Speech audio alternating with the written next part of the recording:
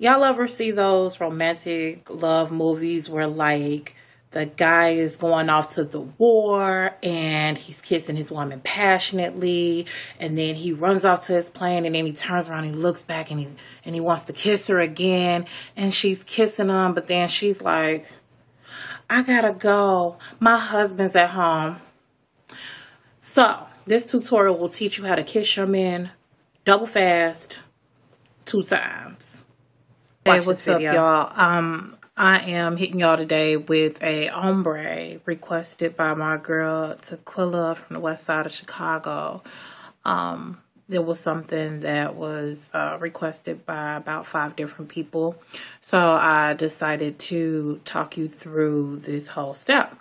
Ombre, or if you look up the definition of ombre, it basically means to fade from to fade from a dark color to lighter color.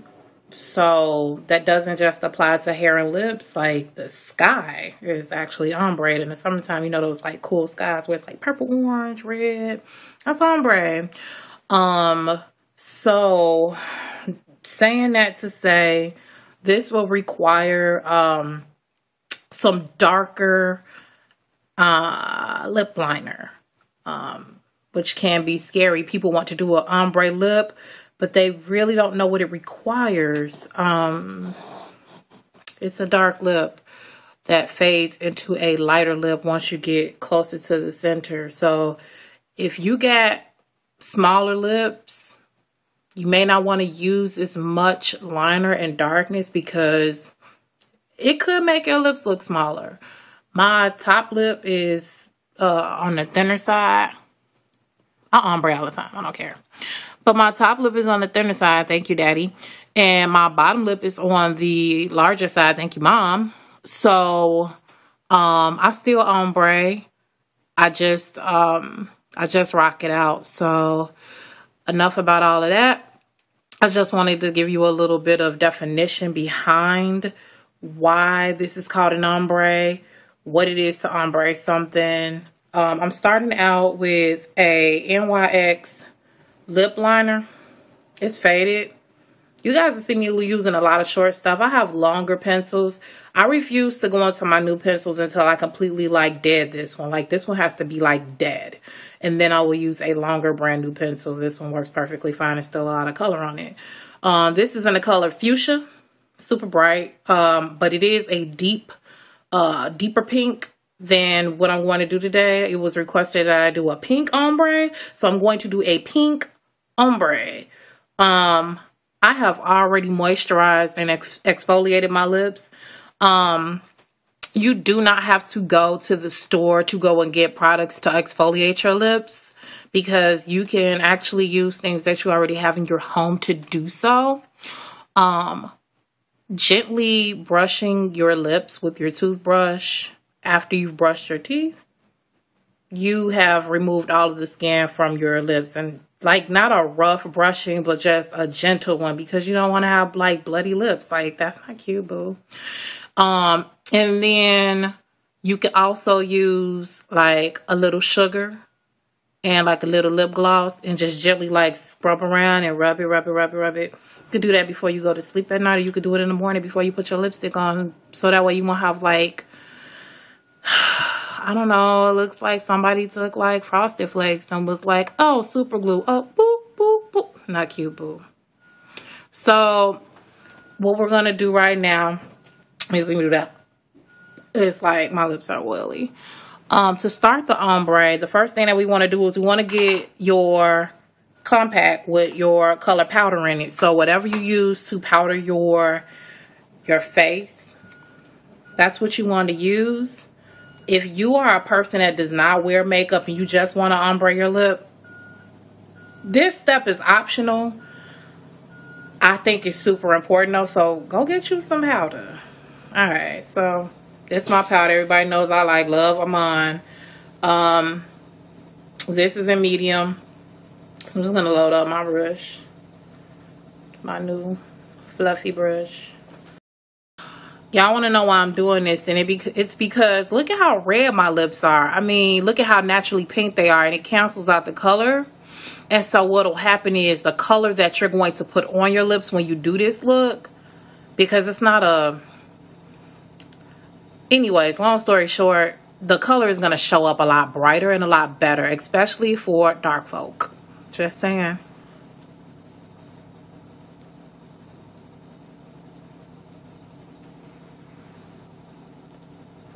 Okay, obviously you can tell that my lip is it's a different color. So what I'm going to do now is I'm going to go ahead and start out with my lip liner. Okay, I'm just smoothing that out. I don't want trouble. So I'm going to take my dark pink Fuchsia NYX lip liner. That's a drugstore cosmetic or Ulta. You can get this for like probably $4. Okay, so this is super affordable. And you're going to start with the outside of your lip. I swear they do like trash every day in the back of my place. Like every day, like the garbage man is in the back of my place, and I'm angry. Like, I don't even know. Y'all hear that? I don't know. Okay. So now you can see outline my bottom lip. To me, that's the more tedious lip to work with. I'm gonna crack out the corner of my lips right quick. All right, so I'm pretty much happy. As you can see, the bottom is pretty much done for the outside for the most part. So now I'm gonna go to the top and line my lips. And you want to keep working from the outside, working your way in. So I'm gonna do that now. I'm gonna get cracking on that. Okay, so the basic principle has been applied. You have lined your lips darker. I mean, to a point, it already has an ombre effect. It's dark, now it's light, because like you see my natural lip color, obviously I'm not going to do that because it's supposed to be like a natural fade. Again, where it's blending. You typically will blend on your face and your eye, and people don't talk about blending on your lips. So when you're talking about an ombre lip, you have to blend the colors together so they can just go seamlessly. You're not really supposed to see the line. I mean, it's supposed to kind of be blurred. So what I'm going to do, now that I've done the outside of my lips, I'm still taking this same lip pencil and I'm just going to keep filling in a little bit closer. This will be requiring a lot of blotting, okay? Because your lips are also going to work as a tool. So to me right now, my lips already look a little bit smaller. So now that we got all of that filled in, what I'm going to do is I left a little bit of the middle of my lip, the insides of my lips, the softer part of my lips. I left them open so I can start filling it in with my lighter pink. The pink that I prefer to use today, I'm actually going to use a couple of different things. I'm going to use, first of all, let me just say this. I am not a brand person, like yes, I am. I'm lying. I'm lying. Okay, because a lot of y'all know me. But what I want to say is I don't use everything MAC, because you just limit yourself from the possibility of experiencing a lot of different colors and a lot of different textures from a lot of different companies. And MAC ain't what it used to be. So, I mean, try some other stuff. But I am going to use MAC right now, okay? I just had to say that. I do have friends that don't really do makeup at all, and then they go and they let someone put a whole bunch of stuff on their face from MAC. And the girls at MAC, their main job is to sell you something. So if they make your face look beautiful, they sell you all of those products. They go home and they sit on shelves. Guess who gets them?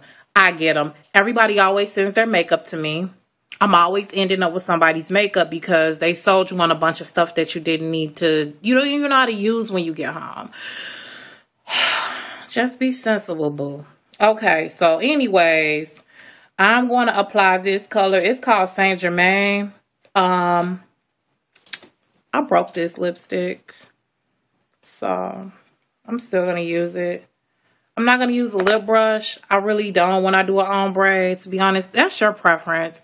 To me, I don't have time for that right now because it's supposed to be a fade anyways. And I'm going to use my lips as a lip brush. And you'll understand what I mean when I do this.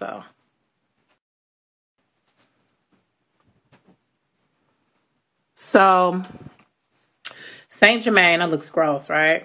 That's because I smashed it. It was like too high up in the cap and I just like, whoops. Still works. It's like a pale pink color. It looks the bomb. I love that color.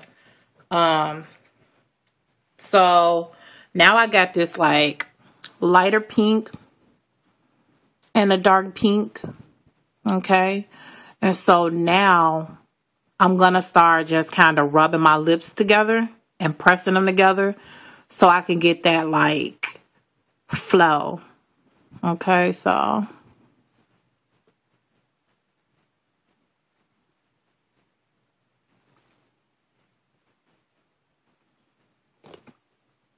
I'm going to try to see.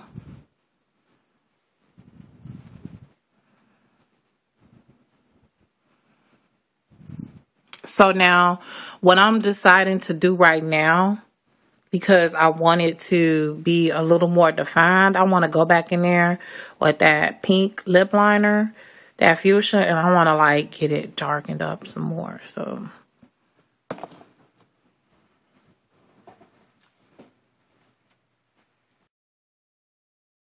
see, so now I'm just going to go back in and start moving my lips around.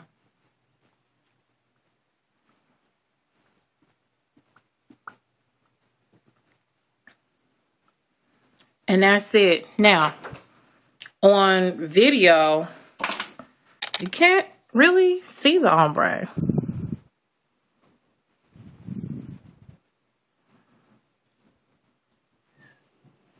But I'll take pictures. And at the end of the video, you'll be able to see. Last step. Again, this is something that's not necessary, but I will say to do so. You want to take a concealer, okay? Any concealer that you've been using, just make sure that it's kind of close to your skin tone. And what I like to do is I like to clean my lips up. I'm going to outline my lips with the concealer is what you're going to see me do right now. And the reason why this step is necessary is because you don't want your lips to look sloppy, boo. So just like line the lips with the actual concealer and you'll be so happy with yourself in the end that you've done so. By the way, if you like the eye makeup, let me know and I will post a video on this look. So I'm about to go back in and I'm about to just clean this up here.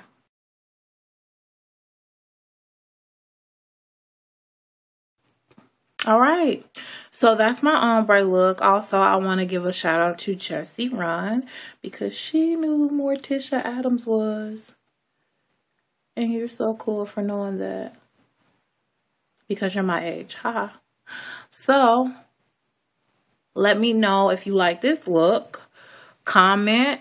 And if you did enjoy the makeup tutorial, please like, thumbs up, and subscribe. And I will talk to y'all later. Peace out.